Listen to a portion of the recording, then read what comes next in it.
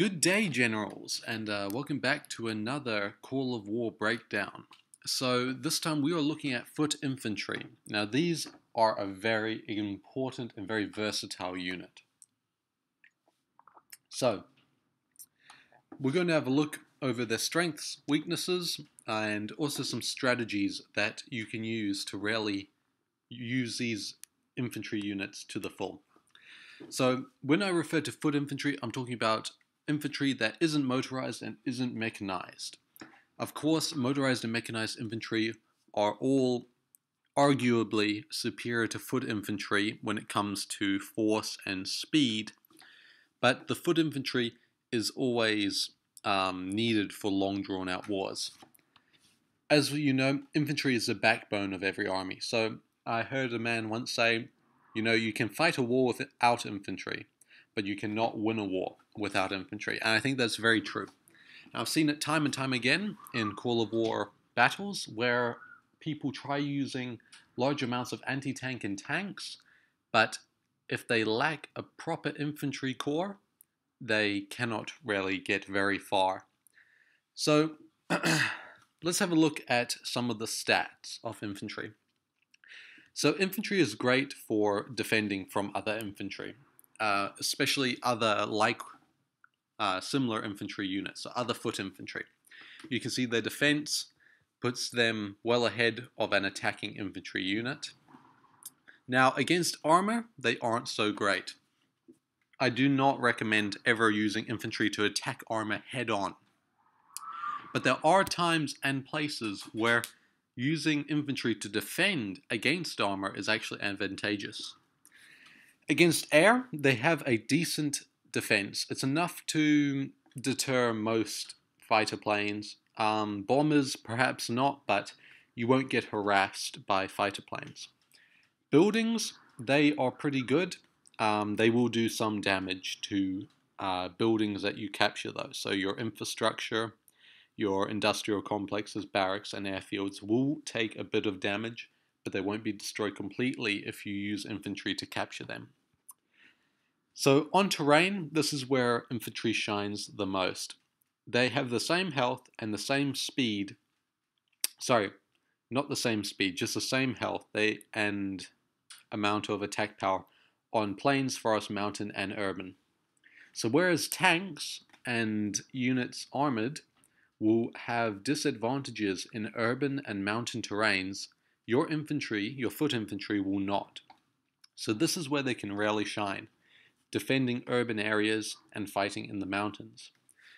Their speed, they're not very fast. They're faster than militia, but they are not extremely fast. If you want an increased speed, you would have to advance to motorized or mechanized infantry, which I would recommend doing anyways.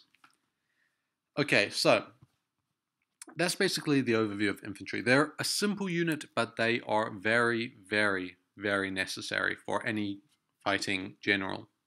So what are some instances where we would use infantry? So your number one use of infantry is to take out anti-tank and anti-aircraft units, enemy anti-tank and anti-aircraft units. So a tank will destroy infantry, but infantry will destroy anti-tank, and anti-tank will destroy tanks. So it's basically a paper, scissors, rock when it comes to tanks, infantry, and anti-tank. Of course, it isn't always that simple, especially in different terrains, but that's a good way to think about it. So you want to definitely always send infantry in first to take out if you know that there is an anti-tank or a tank destroyer in front of your armor advance. So you send in the infantry first. As I said before, if you're defending mountains or urban areas, definitely post infantry in there. Your tanks will be pretty much useless in urban and mountain, and they'll be extremely slow as well. So I'd recommend putting some infantry units in and perhaps backing them up with artillery and anti-tank. So that's where you would use that in an urban environment, definitely. You also want to use these to take out artillery units. So perhaps if your armor and your main force is pinned down, definitely use infantry to go around and take out the enemy's artillery. And also, it's great for defending fortifications. So you want to always defend your fortifications with infantry, or at least a few units of infantry. Now, when it comes to accompanying different divisions and different groups of units, you'll want to have infantry, foot infantry, or at least, if not foot infantry, another motorized or mechanized. You'll want to have them accompanying most other units, especially tanks, because tanks will be very vulnerable to an anti-tank or a tank destroyer. But if you have some infantry with them, you should be able to overcome an enemy, especially if you're attacking. You definitely want your infantry moving with your tanks. You'll even want your infantry guarding your anti-tank and your tank destroyers, just to make sure no other enemy infantry comes at them. So basically, spew infantry all over your divisions. Make sure there's infantry everywhere, except for perhaps attacks that are specifically needing, say, armor or, anti-tank divisions. But for general purposes, always have some infantry with your tanks and anti-tank.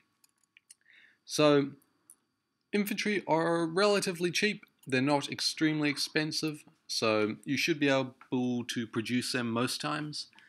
We talked about militia in one of my other videos. That would be a step down from infantry if you're unable to produce them. But if you can, I'd recommend always getting infantry over militia, and I'd recommend motorized over foot. However, we'll discuss motorized in another video. So that's basically an overview of how you can use foot infantry in your everyday attacks. They're a very versatile unit, or never take them for granted, and always use them as a backbone of your army. As I said before, you can fight a war without infantry, but you cannot win a war without infantry. See you all next time, and remember to like this video, leave a comment, and subscribe. Thank you all very much.